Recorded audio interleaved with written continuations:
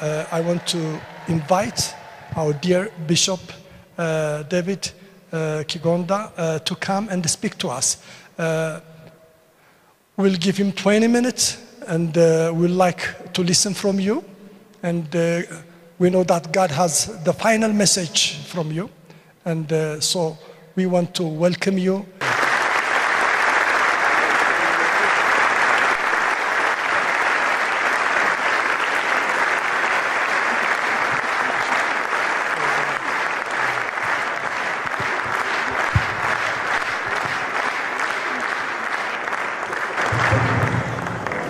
Praise the name of the Lord.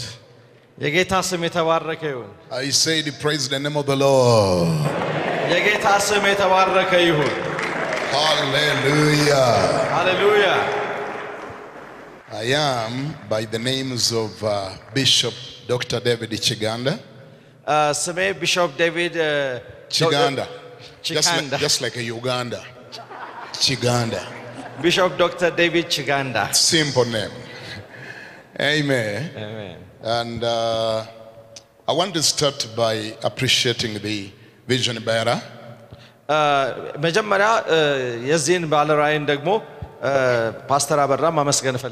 this summit. Of course, together with the wife, Dr. Abera Habite. Dr. Abera Habite. Thank you so much for being obedient to God. And thank you for having listened very well to the voice of God. I believe this vision is timely. It has come in a time where Africa needs it the most. Africa እንደዚህ አይነት ድምጽ በመትፈልግበት ሰዓት ላይ የመጣ ድምጽ ነው I did not come alone. ብቻዬን አልመጣሁም Dr. Teresa Gudina, much respect to you. በጣም ማከብራቸው ዶክተር ቶሎሳ ጉዲናም እዚህ መካከላችን አሉ I can't remember close to now a year ago when you came to Uganda and we received you very well. የዛሬ አመት ኡጋንዳ በመጣችሁ ጊዜ ተቀበለናችሁ ነበር እንደ ትላንትና ነው ማስተዋውሰው I was seeing them for the first time. ለመጀመሪያ ጊዜ ነው ዛሬ ያኔ ሳያቸው But somebody who knew them approached me. የሚያቃቸው ሰው ነበር ከነሱ ጋር ያገናኘኝ Because back home I am a leader. እኔ ባለውበት አካባቢ በመሪነት ኃላፊነት ላይ ያለው on different levels. በተለየ ደረጃ one of them is that I am the president for the National Pastors Platform of Uganda. በኡጋንዳ ያሉ አገር አቀፋዊ የፓስተሮች ህብረት ሰብሳቢ ወይም ደግሞ መሪ ነኝ እዛ So one of the pastors that subscribed to that umbrella church organization approached me. በዛ ማዕቀፍ ስር ያለ አንድ ፓስተር ቀርቦ እንዲህ ብሎ ነገረኝ And he told me that he knew them. እነሱን እንደሚያቃቸው ነገረኝ And he confirmed to me that they are good people. ጥሩ ሰዎች እንደሆኑም ጥሩ ምስክርነት ሰጠኝ And he confirmed to me that they are kingdom minded. ስለ መንግስቱ የሚያስቡ የመንግስቱ ሰፊ ልብ እንዳላቸው ነገረኝ You know there is a difference between being church minded and kingdom minded. ታውቃላችሁ የአጥቢያ እሳቤና የመንግስቱ እሳቤ ይለያያል Such a thing can only happen with the people who are kingdom minded. እንዲህ አይነት ሁሉንም የሚያቀፍ አገልግሎት የሚዘጋጀው ስለ መንግስቱ በሚያስቡ ሰዎች ነው So the moment he confirmed to me that Dr. Abera and Dr. Teresa were kingdom minded, I told him let him come. I want to meet with them. ዶክተር አበራና ዶክተር ቶሎሳ ስለ መንግስቱ እሳቤ ያላቸው ሰዎች ናቸው ሲለኝ ለማናገርም ፈቃደኛ ሆንኩኝ ደስ ብሎኝ ተቀበልኳቸው And they shared such a wonderful vision with us. ከኛ ጋር ይሄንን ደስ የሚያስተኝ ትልቅ ራዕይ አካፈሉን I told them wait a minute, let me invite the city pastors to come and listen to you. ከዛ ሲነግሩኝ ይሄ ማኔ ብቻ አይደለም የምሰማው ከተማ ውስጥ ያሉ መጋቢዎች መስማት አለባቸው ብዬ መጋቢዎችን ሰበሰቡ So we organized a breakfast in one of the nice hotels in Kampala and we were able to meet the pastors and shared the vision, this very vision with those pastors. በካምፓላ ባለ አንድ ጥሩ ሆቴል ውስጥ የቁርስ ፕሮግራም አዘጋጅተን ፓስተሮችን ሁሉ ሰብስበን ይሄንን ራዕይ ለሁሉም ፓስተሮች አካፈሉ And whoever listened to them bought into the vision. ያንን ስንሰማ እኛም ወደ ራዩ እየጠለቅን ገባን And many of them, they may not be here physically, but their hearts are with us in this Mary. ያኔ ይሄንን ራይ የተካፈሉ መጋቢዎች በአካል እዚህ በመካከላችን ባይገኙም ሁሉም ግን የራዩ ተካፋዮች እንደሆኑ ልናገር ወዳለሁ However, I would like to ask those that were able to come to please stand up and wave to the people.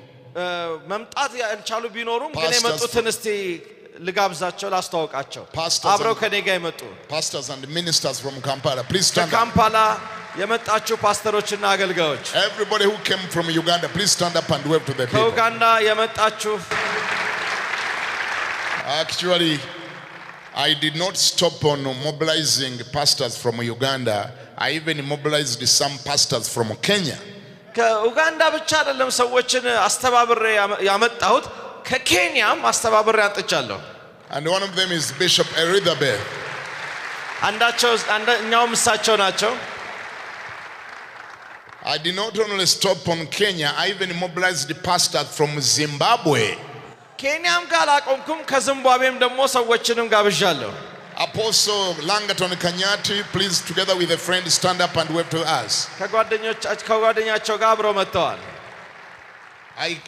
Because my wife is born of Zimbabwe, that was very easy for me to do.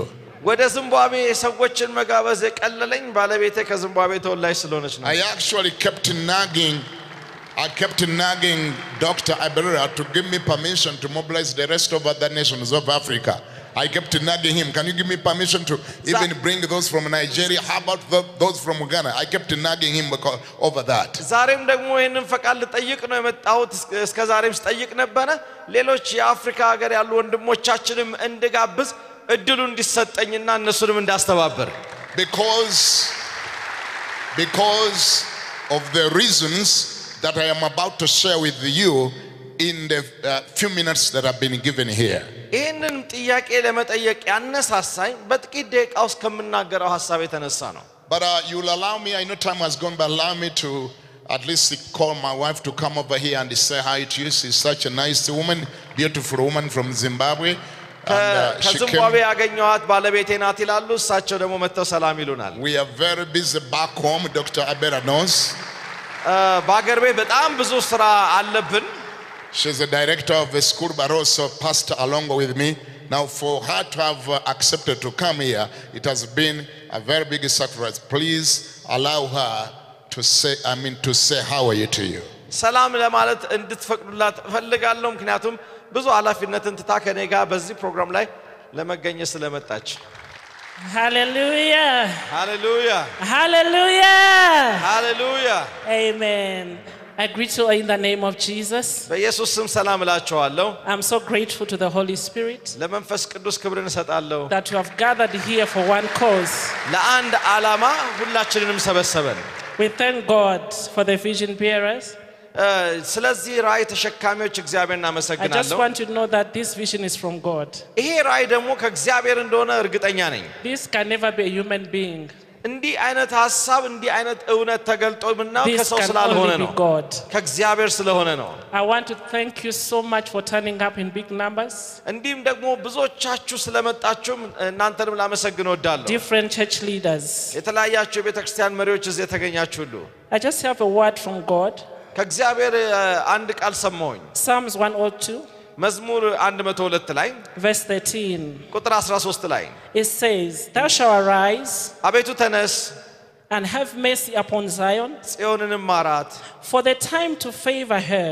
ሰዓቷ ደርሷልና Yeah, the set time is come. የተቀጠረላት ሰዓት Allow me to decree ደርሷልና and declare in 2 minutes ስለዚህ በሁለት ደቂቃ ውስጥ that this is እናገራለሁ the time for Africa to arise. አሁን አፍሪካ የምትነሳበት For ጊዜ the ነው Lord has mercy upon us. እግዚአብሔር በምህረቱ We have ተቀብሎናልና lived in the lies of the devil for a long time. ለረጅም ጊዜ በዲያብሎስ ውሸት ስር ኖረናል We have made to believe that we are nothing.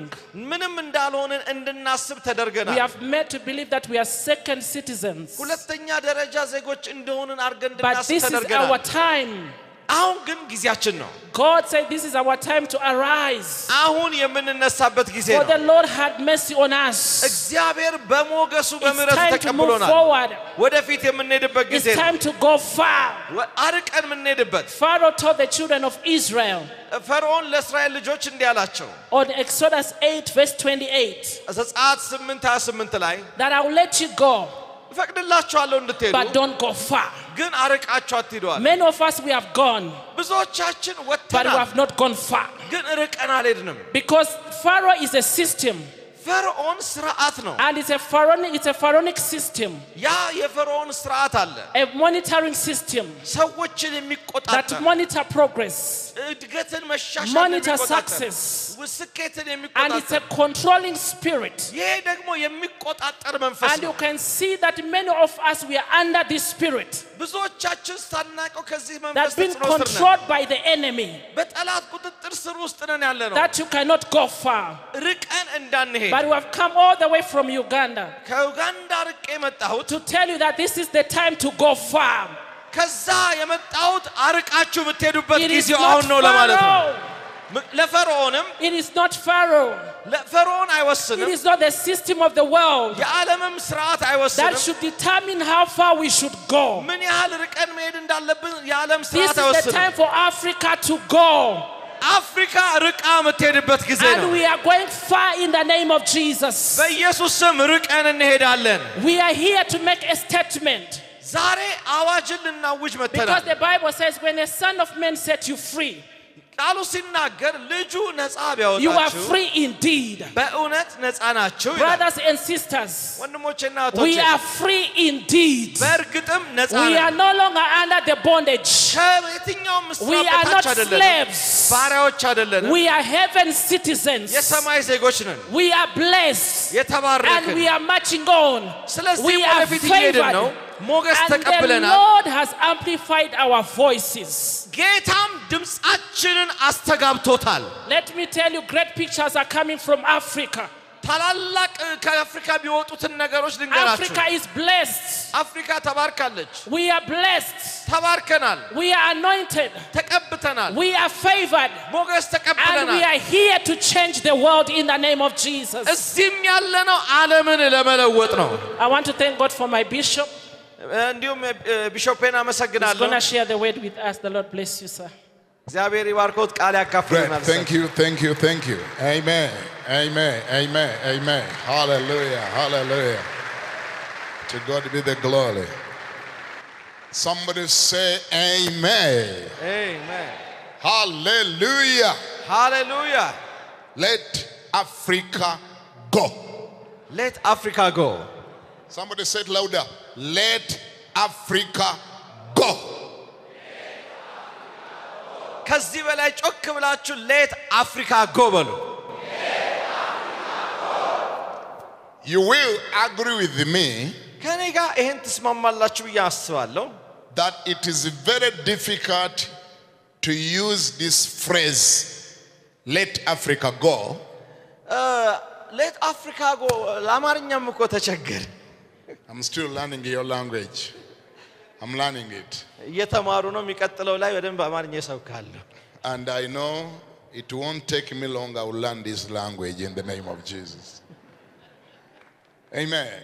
So that one of the time I will come here when I will not need any interpreter ያላስ ተርጓሚ የሚሰብክበት ጊዜ ይመጣል ብዬ ተስፋ አደርጋለሁ ቋንቋውን እማራለሁ ብለዋል If you believe that say amen Amen I was saying ያልኳለሁት it is very difficult to use this phrase let Africa go አፍሪካ ትለቀቅ ወይም አፍሪካ ልቀቅ የሚለውን ይሄንን ስንኝ ማለት አንዳንዴ ይከብዳል ከማብራሪያ ውጪ and you forget to remember the first time this phrase was used in the Bible ስለዚህ ጥሩ መረዳት እንዲኖረን መጀመሪያ ይሄ አባባል መጽሐፍ ቅዱስ ውስጥ የት ጋር ነው የተጻፈው የሚለው ማየት ያስፈልጋል We all know that the phrase started in Egypt ይሄ ታሪክ ወይም ይሄ አባባል የተጀመረው ግብጽ ሀገር በነበረው ታሪክ ነው which actually not very far away from here ከኛ ብዙ ርቅ ያልሆነ ጥቂት ጎረቤት ሀገር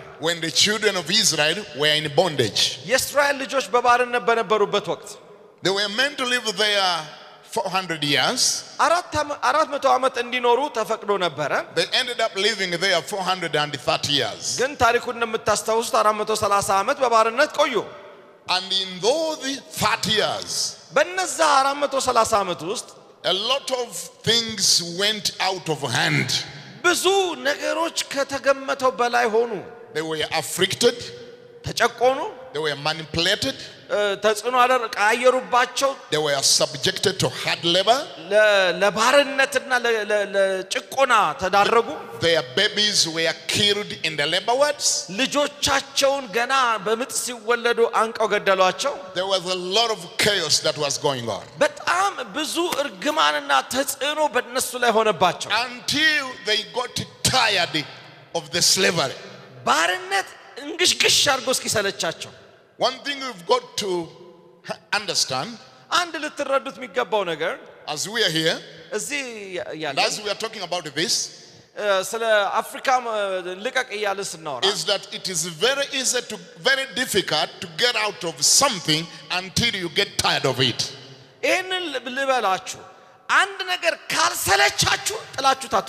Can I repeat that?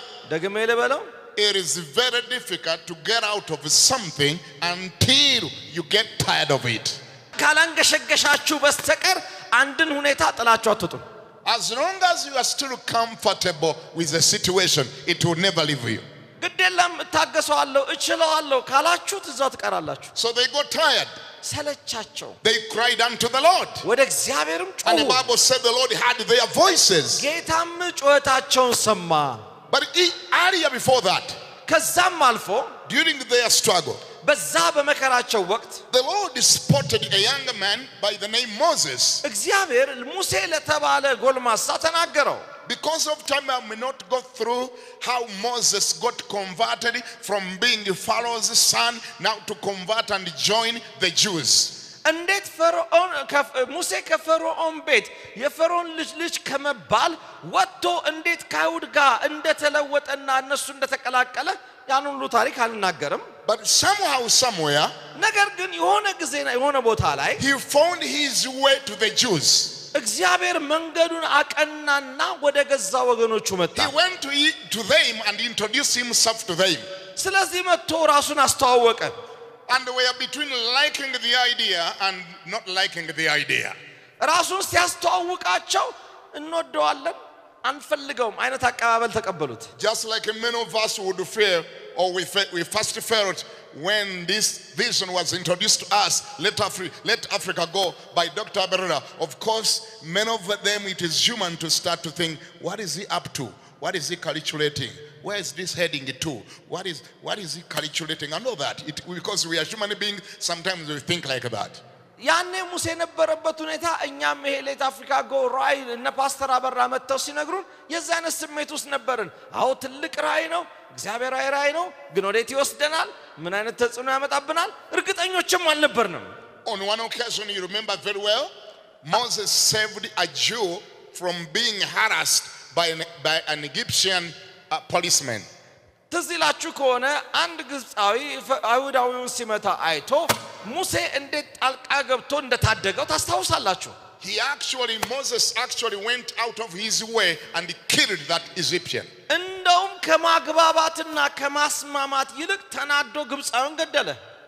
In bid to save and deliver the Jews that were under torture.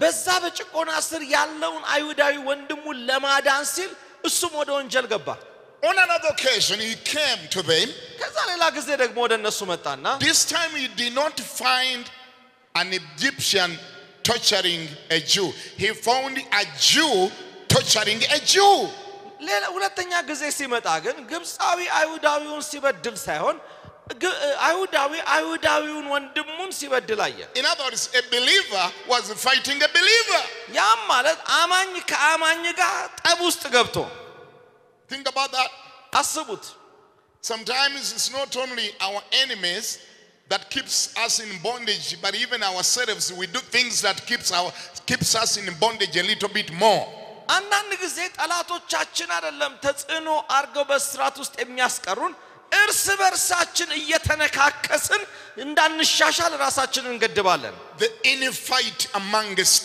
each other, amongst us. በአገልጋዮች መካከል ያለ ሽኩቻ The fighting amongst us.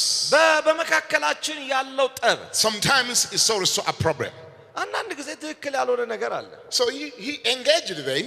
ከዛ ጠራቸው And ቀረብ ብሎ say, brothers, why are you fighting? ወንድሞቼ ተረጋጉ አትጣሉ አለ We are together in this thing. እንዴ በአንድ መንግስት ውስጥ ያለን ሰዎች We እኮ are ነን having the same enemy. Why are we fighting each other? አንድ ጠላት ነው ያለን ስለዚህ እሱን ተባብረን ከማስወገድ ለምን ትጣላላችሁ እርስ You are በርሳችሁ all subjected to torture. Why don't you stop the infights amongst you?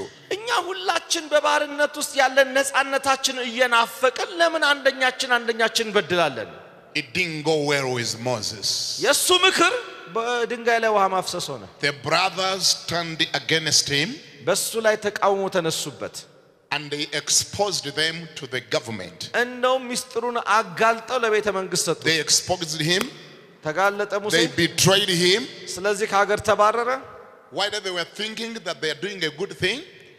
ለመንግስት ሚስጥር በማቀበላቸው መልካም ያደረጉ መስሏቸው You ሳለ all remember what happened. የሆነባቸውን ግን ታስታውሳላችሁ Moses had to withdraw. ሙሴ አገር ለቆ ሄደ Moses had to take off. ለቆ ሄደ ተሰደደ Moses ended up in a wilderness somewhere in another land called Midian, ሙሴ ወደ ምድያም ምድር ወደ ምድረ በዳ ሄደ where he spent another 40 years. ሌላ 40 ዓመት በእድሜው ላይ ተጨመረ Did you hear that? ይሄን ሰማችሁ Another 40 years. 40 ዓመት ሌላ በእድሜው ላይ ተጨመረ While he was in Midian land, እዛ በምድያም ምድር እያለን the Jews continued to live in bondage for another 40 years. የሚረዳቸውን ሙሴን አባረው በባርነታቸው ላይ ሌላ 40 ዓመት ጨምረው ባርነታቸውን ቀጠሉ As a result of rejecting God coming to them. እግዚአብሔር በሙሴ መምጣቱን እንቢ ብለው እድሜያቸውን አረዘሙት የባርነት As እድሜያቸው a result of rejecting God's visitation to them. የመጣላቸውን እግዚአብሔር ጉብኝት እንቢ በማለታቸው የነፃነት ጊዜያቸውን አረዘሙት But after that time, ከዛን ጊዜ በኋላ after 40 years, ከ40 ዓመት በኋላ they cried unto God. እንደገና ወደ እግዚአብሔር ጮሁ When the affliction was too much, በጣም ሲበዛባቸው when መከራው the torture was too much, ጭቆናው ሲበዛባቸው when they had gotten tired of their situation, ሁኔታቸው they ሲሰለቻቸው cried unto God. ወደ እግዚአብሔር And ጮሁ God heard their voice. እግዚአብሔር ሰማቸው And again he sent the same Moses. ያንኑ በእኛ ላይ አለቃና ጌታ ማን አደረገ ያሉትን ሙሴ መልሶ ላከላቸው The same Moses they rejected 40 years ago, he was again the same one God is sending now. አንፈልግም ያሉትን ሙሴ ያንኑ ሙሴ ከ40 ዓመት በኋላ ላከው Woe unto us if we failed to know the days of our visitation. የመጎብኛችንን ወቅት ከረሳን ወዮልን And Moses came ሙሴ መጣ with a message መልእክትን ይዞ to Pharaoh. ለፈርዖን That's where we get that word now. ይሄንን ቃል ያገኘነው ሐረግ ያገኘነው ከዛ ነው What was the message saying? መልእክቱም ይሄ ነው Let my people go. ሕዝቤን ልቀቅ Go and worship me. ለምንድን ነው የሚለቀቁት ያመልኩኝ ዘንድ And the Pharaoh resisted. ፈርዖንም እምቢ አለ Why did he resist? ለምን እምቢ አለ He was a slave master. ምክንያቱም እሱ የባሪያ ጌታ ነው He was enjoying their stay in the land. የነሱን የነፃ ስራ He እየተጠቀመበት ነበር was getting a free labor from them. ከነሱ የነፃ ጉልበት ብዝበዛ እየተጠቀመ ነበር They had made roads and all the hard labor for the land. የመንገድ ስራ የከባዱን ስራ ለነሱ ሰጥቷቸዋል There is no slave master that will want to leave you just go like that. የትኛውም እኮ የባሪያ ጌታ ባሪያውን እንዲሁ አይለቅም He will definitely resist. ሁሌም ቢላል Pharaoh resisted.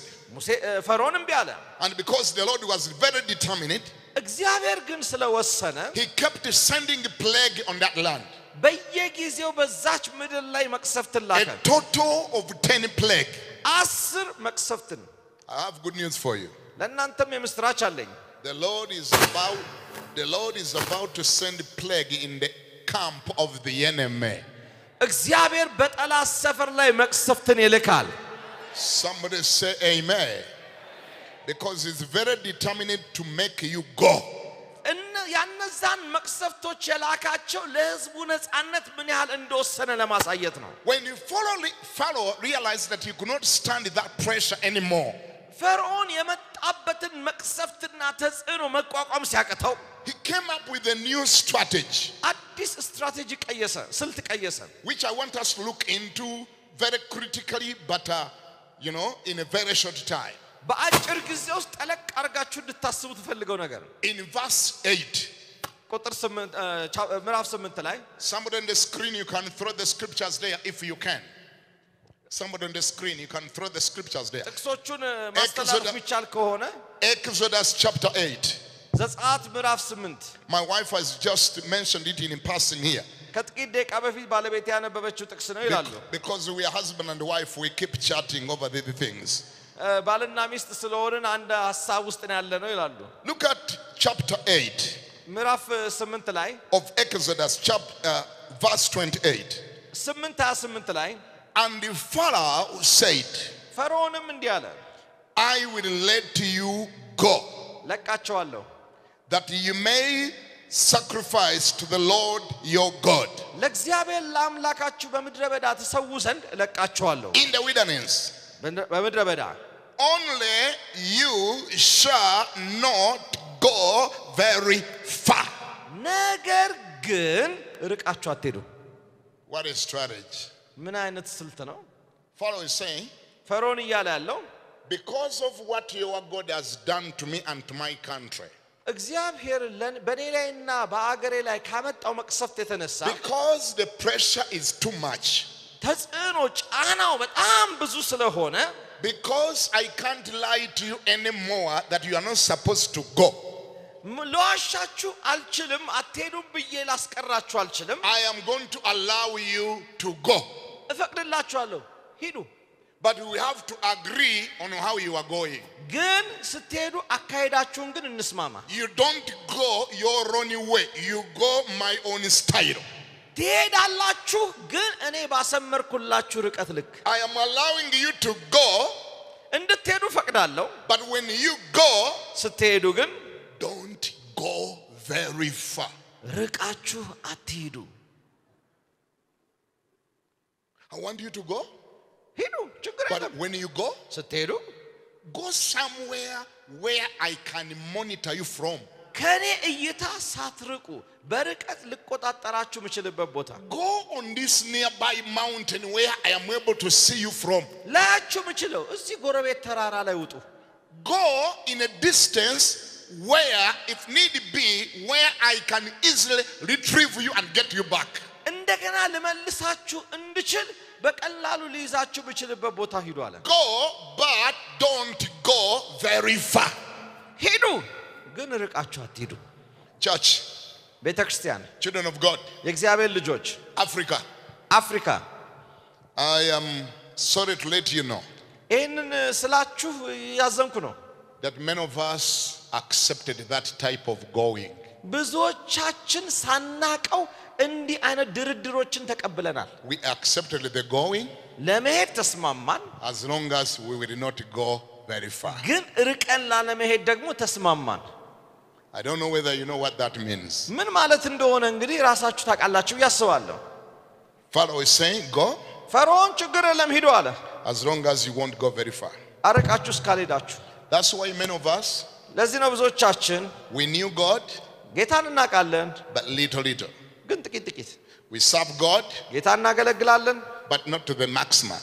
ግን እስከ ፍጻሜው አይደለም We do things, ነገሮችን እናደርጋለን but in mediocrity. ግን በማመቻመች We knew God, ጌታን እናውቃለን but we are not serious with God. ነገር ግን ከእግዚአብሔር ጋር ቁርጠኛነት አይለንም Sometimes አንዳንድ ጊዜ Pharaoh will never stop you from going as long as you not go far. ርቃችሁ እስካልሄዳችሁ ፈርዖን ችግር የለውም ይለቃችኋል The devil will never stop a Christian to buy a Bible as long as he will not read it.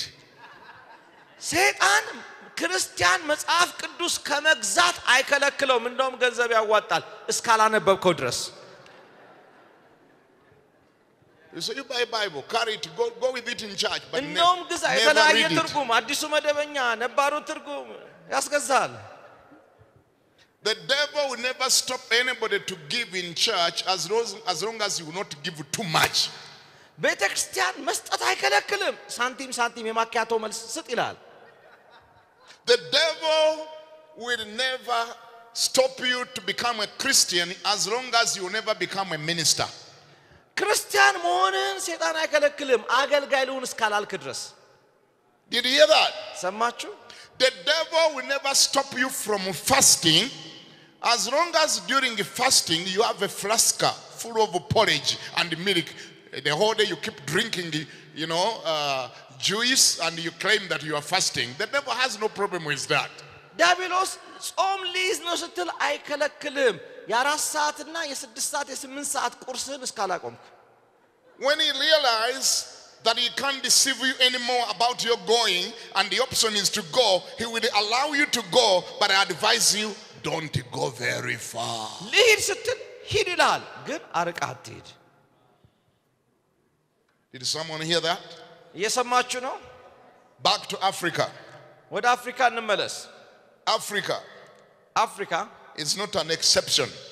የተለየች አይደለችም Africa is a victim of that as well. ልክ የዛን ጊዜ እስራኤል ልጆች ላይ እንደሆነባቸው የተጽኖ አለባት Africa was allowed to get some independence. ነፃነት እኮ ካገኘች Somebody say some independence. ጥቂት ነፃነት ካገኘች Say it louder. Some independence. እስቲ ጥቂት ነፃነት በሉ Africa was given independence. ብዙ የአፍሪካ ሀገሮች የነፃነት ቀን ብለው የሚያከብሩት አለ ነፃነት This is a flag of Uganda. ለምሳሌ ያደረኩት የኡጋንዳ ባንዲራ ነው ይላሉ We got our independence in 1962. በ1962 በፈረንጆቹ አቆጣጠር ነፃነታቸውን አግኝተዋል And our colonial masters they told us now you are independent, you even have your own flag. We have gone back home. የቅኝ ገዢዎቻችን አሁን ነፃ ናችሁ ወደ ቤታችሁ ሂዱ አሉን ደስ አለንም But guess what? ግን ምን እንዳደረጉ ልንገራችሁ We are an independent country which is not independent. ነፃ ያልሆንን ነፃ ሀገር ነን ግን They allowed us to go but not far. የራሳችን ባንዲራ እንዲኖረን አደረጉን የራሳችን አስተሳሰብ ግን ወሰዱብን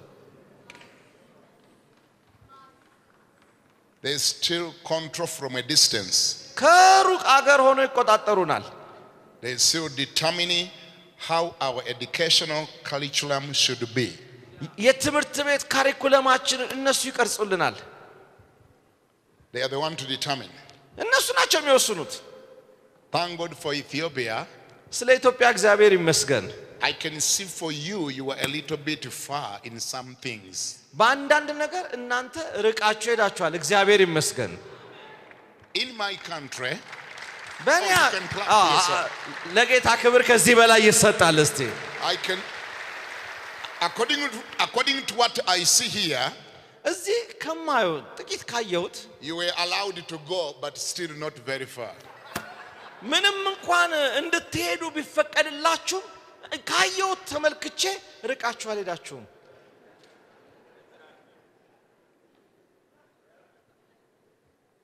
Ask your neighbor.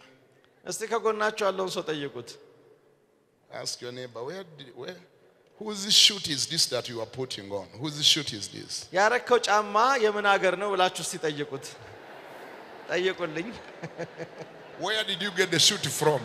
ያረከው ጫማ የምን ሀገር ነው If he's putting on a tie, ask him whose tie is this that you are putting on? ያደረከው ክራባትስ የምን ሀገር ነው በሉት Go but don't go far. ሂዱ ግን ርቃችሁ አትሂዱ In Uganda where I come from, እኔ የመጣሁበት ሀገር ኡጋንዳ ይላሉ you cannot pass exams, you know exams? Yes. You can't pass exams not until you have passed English. በእኔ በመጣሁበት ሀገር በትምህርት ስጨርሱ መጨረሻ ላይ ፈተና አለክ የሚባለው ሁሉንም ደፍነህ እንግሊዘኛ ከወደክ በሁሉም ወድቀሃል It doesn't matter how many other subjects you have done well. በየትኛውም ትምህርት ላይ ጥሩ ሰርተህ But as long as you have failed English, you have failed the exams. እንግሊዘኛ ከወደቃችሁ በሁሉም ትምህርት ወድቃችሁ I keep asking myself, ራሴን እንዲህ ብዬ ጠይቃለሁ is that the same case in Europe, that if a child in Europe fails my language, Luganda, then he has failed the exams? እጠይቃለሁ አውሮፓዎች ለመሆኑ በሁሉ ፈተና አልፈው በኡጋንዳ ቋንቋ ቢወድቁ በሁሉም ይወድቁ ይሆን ብዬ ጠይቃለሁ This man of God here, እኛ እግዚአብሔር ሰው እዚህ ያሉት I'm sorry, I'm still learning your name. ዶክተር አለሙ Dr. አለሙ Alam. አለሙ Alam. አለሙ Alem. አሌክስ Dr. Alex. Dr. Alex said something that's very touching, and I saw it on the screen here. ዛሬ ማለዳ ሲያካፍሉን ዶክተር አለሙ አንድ ልቤን የነካ ነገር በስክሪን ላይ ተጽፎ አየሁኝ When he was mentioning about Naomi and Ruth, ስለ ኑኃሚንና ስለ ሩት ሲናገሩ he mentioned the word correct. ማስተካከል ማረም የሚል ነገር ተናገሩ Correct. ማስተካከል Fellow Africans, ወንድሞች አፍሪካኖች there are certain things that we need to correct. አንዳንድ ማስተካከል ማረቅ ያለብን ነገሮች አሉ Somebody say correct. እስቲ አንድ ሰው ማስተካከል ይበል Because whoever designed our educational system had an agenda. የኛን የትምህርት ስርዓት የቀረጹልን እኮ አጀንዳ ያላቸው ሰዎች ናቸው And you cannot blame him. ያንን ሲያዘጋጅ ደግሞ ልትወቅሱት አይገባም ከዓላማ ተነስቶ ነው ያደረገው Because he was designing it to benefit his interest. የራሳቸውን ጥቅም ለማስከበር ሲሉ ነው ያንን የትምህርት ስርዓት የቀረጹልን No, you can't blame somebody for his strategy. አንድ ሰው ስለሰራው ስራ ልትወቅሱት አትችሉም You can only blame yourself for not understanding someone's strategy. የሱን የሰራበትን ምክንያት አለማወቃችሁን ራሳችሁን ውቀሱ እንጂ Back home in Uganda, እኔ በመጣሁበት ሀገር ኡጋንዳ ይላል when you look at our syllabus, our educational curriculum is full of many subjects, and some of the subjects are very unnecessary.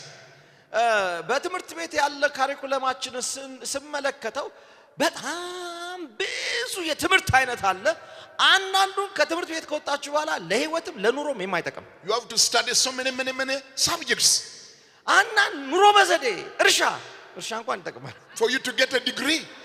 ዲግሪ ለማግኘት But everything you study little by little. There is nothing you never know. Little physics, little chemistry, little geography, everything little. There is nothing you can come out and claim, that one I know it very well.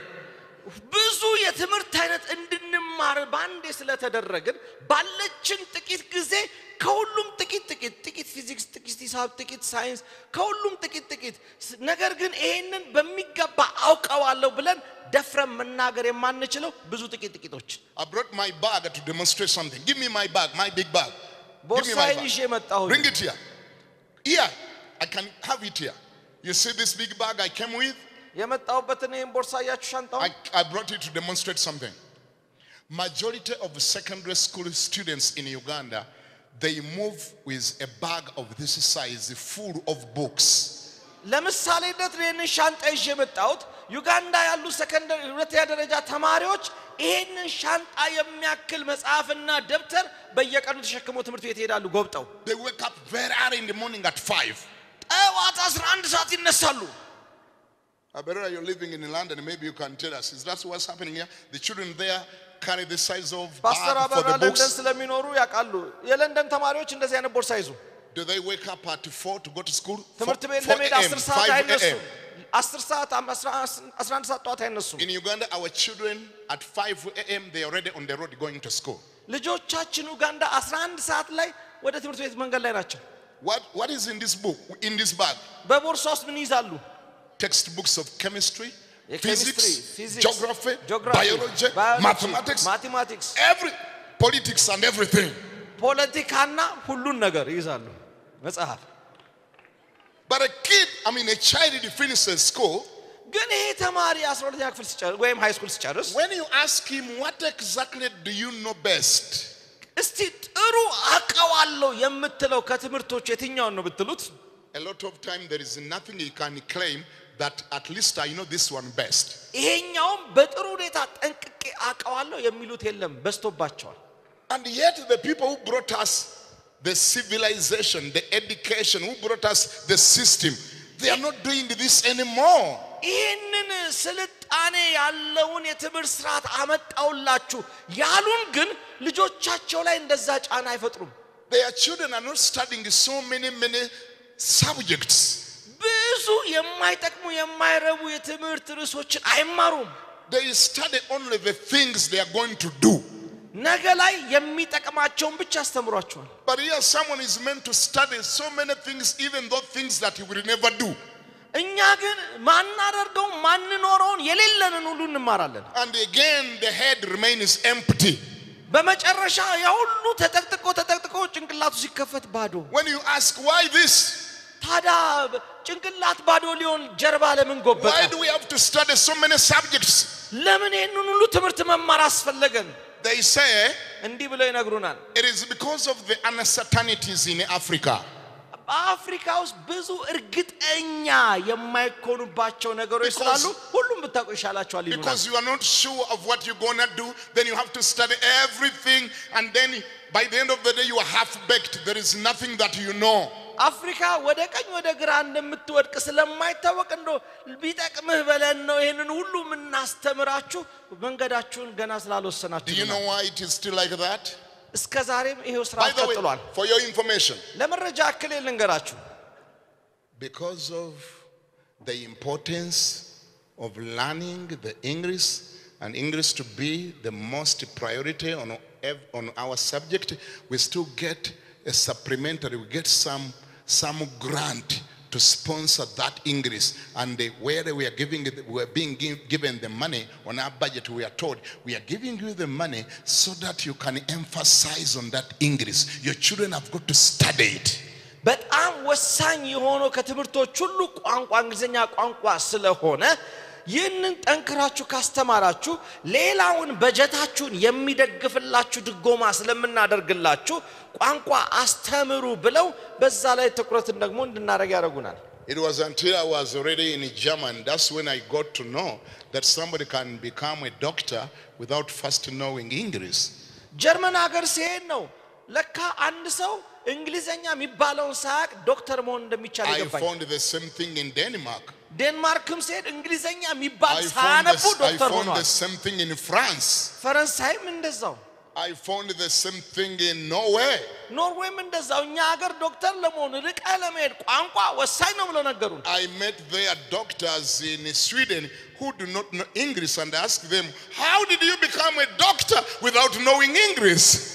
ስዊድን ሄድኩኝና ዶክተሮችን አገኘሁኝ እንግሊዘኛ ማውራት አይችሉም እንዴት ነው እንግሊዘኛ ሳታውቁ ዶክተር ሆናችሁት ብዬ ግራ ገብተን ጠየቅኩኝ In my country they made me to think you can't become one until you know the English.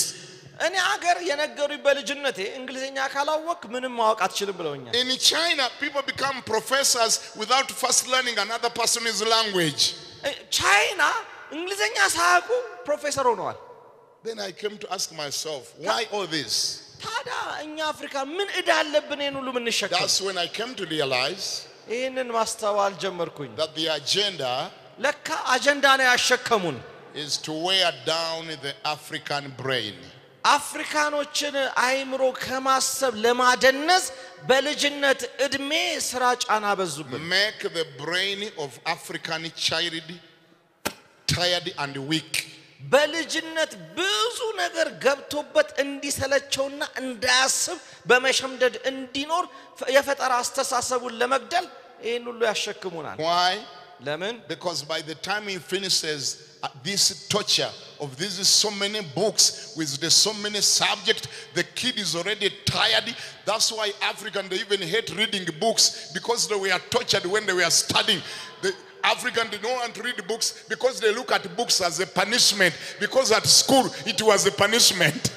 ዛሬ ትምርት ከጨረሱ በኋላ አፍሪካኖች መጽሐፍ የማነቡት በልጅነት በጨቅላ እድሜያቸው እየተጫወቱ እየተዝናኑ ያሰቡ መማር በነበረባቸው ጊዜ ማንበብን ይሄን ሁሉ መጽሐፍ ማንበብን መቀጣጫ ተደርጎ ስለተነገረን ዛሬ ማንበብ መቀጣት ይመስለናል You ask your neighbor, Ask your neighbor. ከጎናችሁ ያለውን ሰው ጠይቁት How many books do you have in your bookshelf?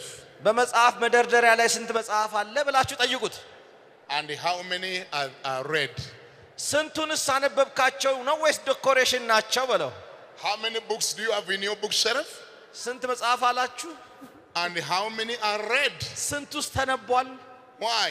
ለምን Because of the torture you got from school, you look at books as a burden, you look at books as a big devil, you look at books as a punishment, so they are there in your house as a decoration. They have never been read.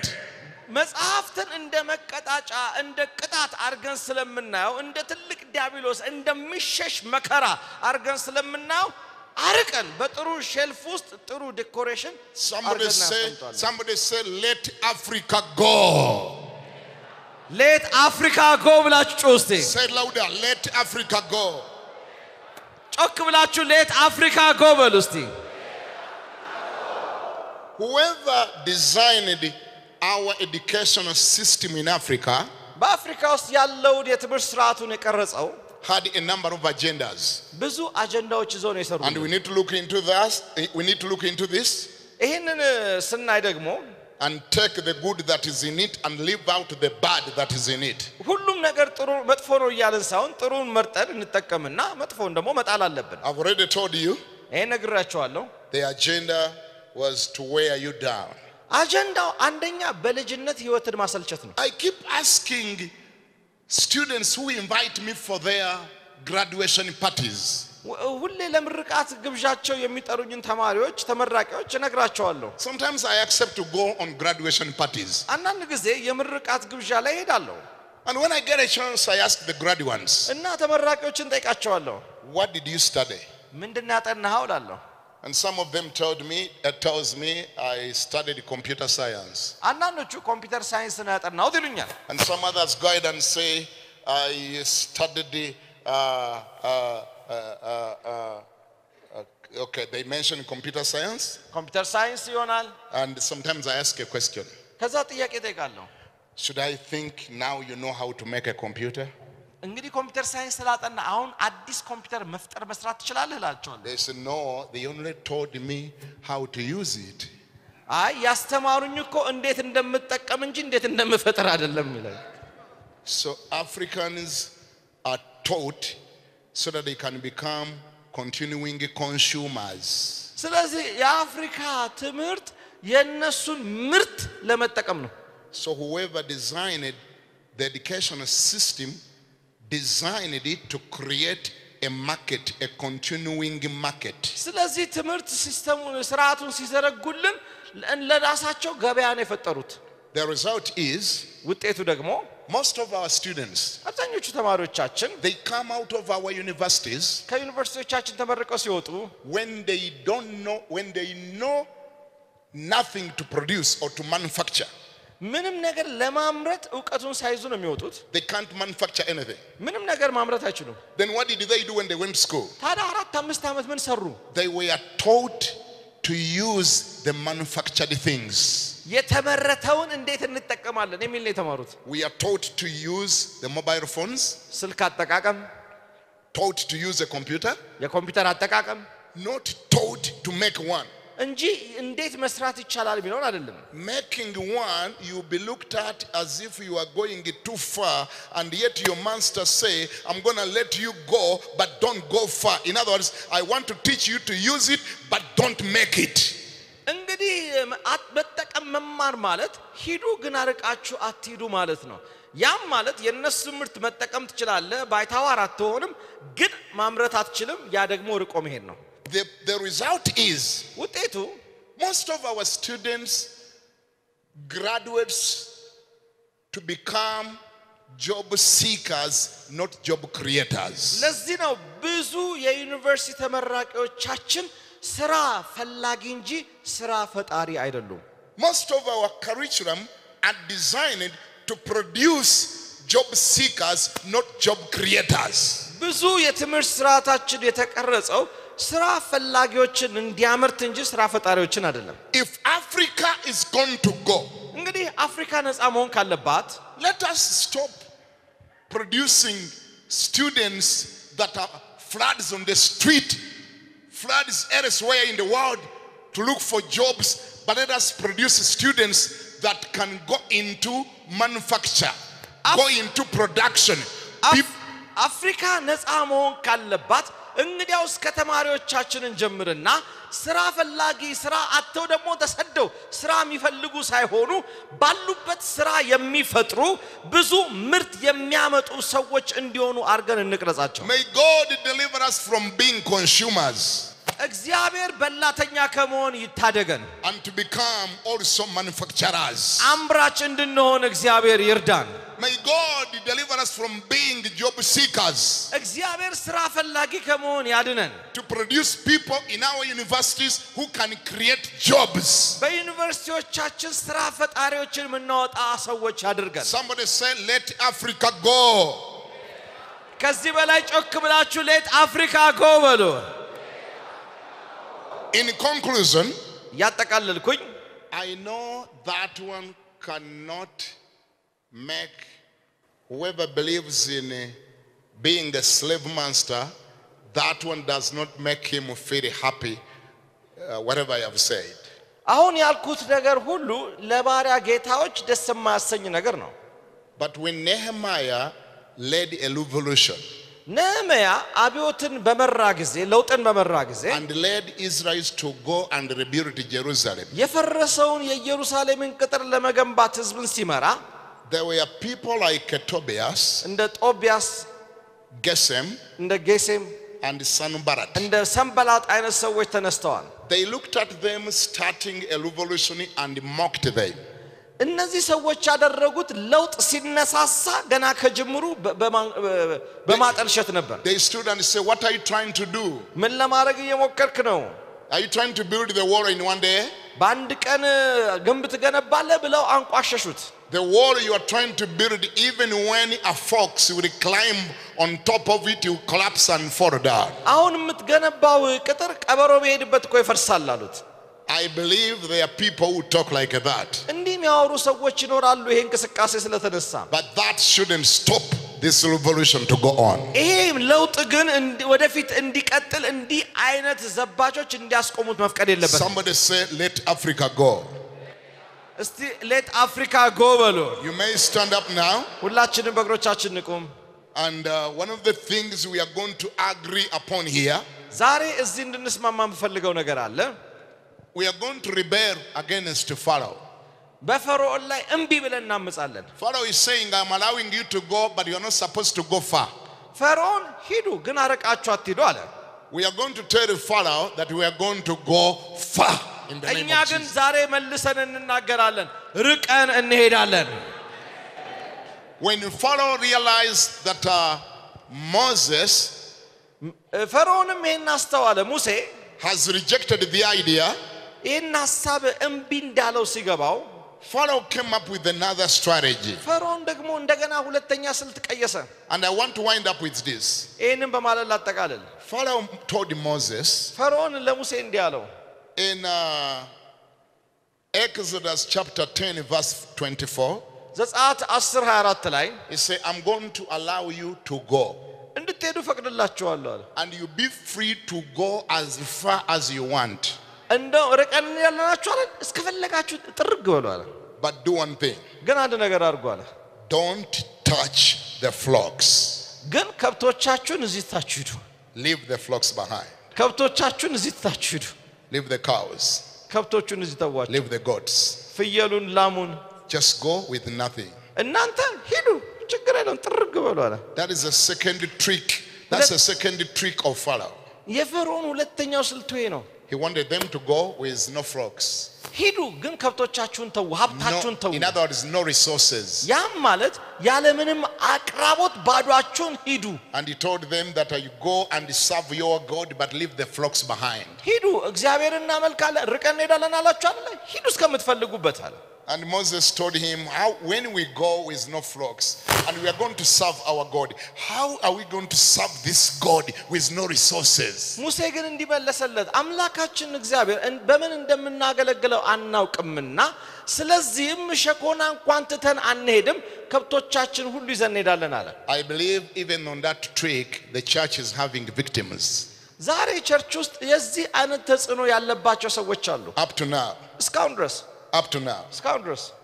the church is not convinced አሁን ድረስ ቤተክርስቲያን አላመነችበትም whether money should be talked about on pulpit ቤተክርስቲያን ጉባኤ ላይ ስለ ገንዘብ መወራት አለበት የለበትም ክርክር ሆኗል ቤተክርስቲያን ውስጥ some people believe that we can serve God even without money ያለ ገንዘብ ጌታን ማገልገል እንችላለን ብለው ያምናሉ አንዳንዶች that's a lie from the devil ይሄ ውሸት ነው somebody say a lie እስቲ አንድ ሰው ውሸት ነው ይበል say a lie from the devil ይሄ የዲያብሎስ ውሸት ነው as we are going to pray አሁን እንጸልያለን can you allow me to ask this question ይሄን ጥያቄ እንድጠይቅ እስቲ ፍቀዱልኝ I believe and I can see there are so many men of God here who are widely traveled globally all over the world በዓለም ዙሪያ በተለያየ ቦታ ያገለገሉ ታላላቅ እግዚአብሔር ሰዎች እዚህ አሉ and even among you at the back there are so many people who have ever traveled ብዙ አገር ተጉዛችሁ የምታውቁ ሰዎች አላችሁ እዚህ ጉባኤ ውስጥ allow me to ask this question ይሄን ጥያቄ ልጠይቃችሁ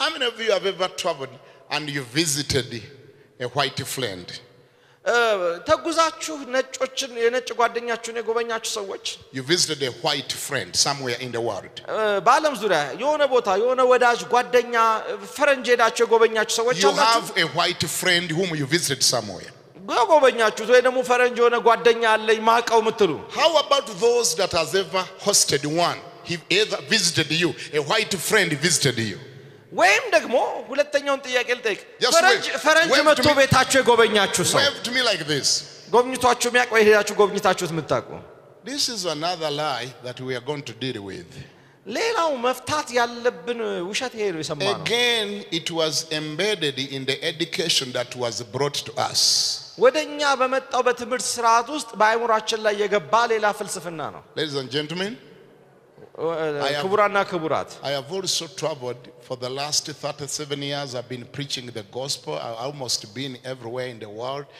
but I'm sorry allow me to say I have not found anybody white in this world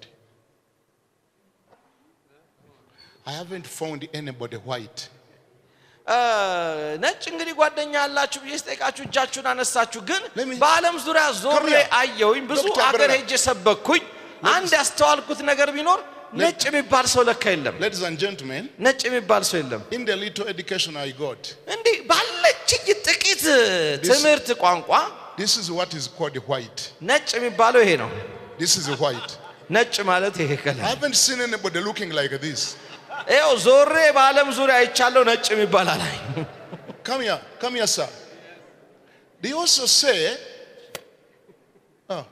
oh this is dark blue they also say that they are blacker people እኛን ደግሞ ሲያውን ጥቁር ይሉናል the little education I acquired I know blacker is this thing እኔ ባለኝ ትምህርት ጥቁር ማለት ይሄ ነው come here I haven't seen anybody looking like this ይሄንን የሚመስል ሰው አላየሁም ይሄን ጃኬቱን ማለት ነው I haven't seen anybody looking like this ይሄን የሚመስል ሰው ታችኋል where do those phrases come where did they come from ስለዚህ ነጭና ጥቁር እኮ ያሉን አስተሳሰባችንን ለመቆጣጠር አስበው የፈጠሩት አባባል ነው they were used to demean you ዝቅ ለማድረግ ጥቁር ነህ እኛ ነጭ ነን የሚለውን ዝቅ ለማድረግ የሚጠቀሙበት አባባል ነው making you to think you are black and another person is white ራሳችንን እንደ ጥቁርና ሌሎችን ደግሞ እንደ ነጭ እንድናይ can you imagine if this brother goes somewhere in the world somebody can still call this brother black is this man black really አስቡት እንግዲህ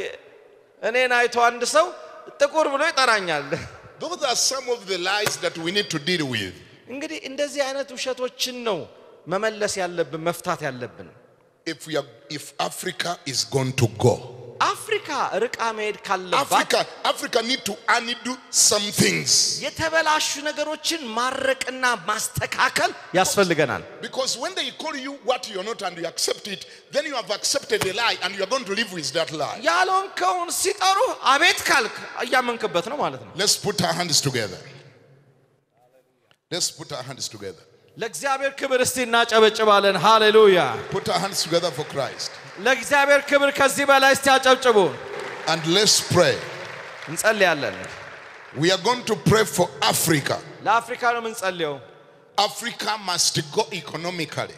አፍሪካ ኢኮኖሚያ መፈታት አለበት። Africa must go even politically. ፖለቲካ መፈታት አለበት።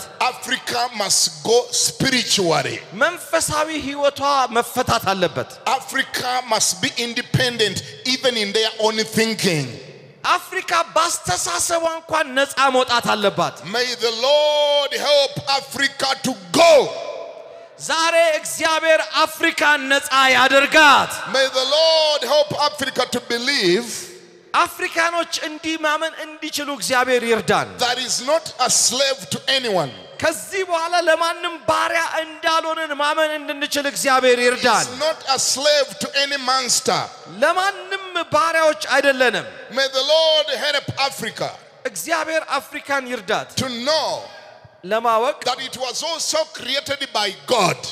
ሁላችንም በእግዚአብሔር መልክ May እንደተፈጠርን the ለማወቅ Lord help Africa እግዚአብሔር አፍሪካን ይርዳት። to believe in ourselves as well. እግዚአብሔር በፈጠረ ማንነት ራሳችን እንድናምን That there is nobody in the world that understands for us.